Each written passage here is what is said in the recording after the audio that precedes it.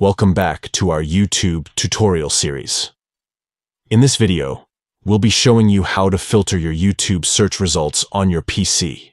Step 1. Enter your search terms in the search bar at the top of the screen. Step 2.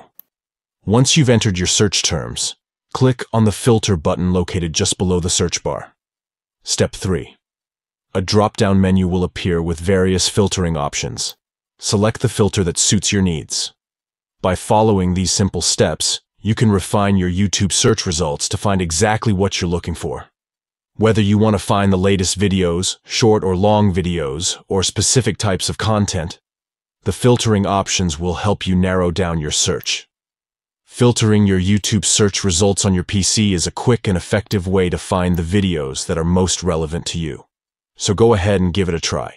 Start filtering your YouTube search results today and enhance your search experience.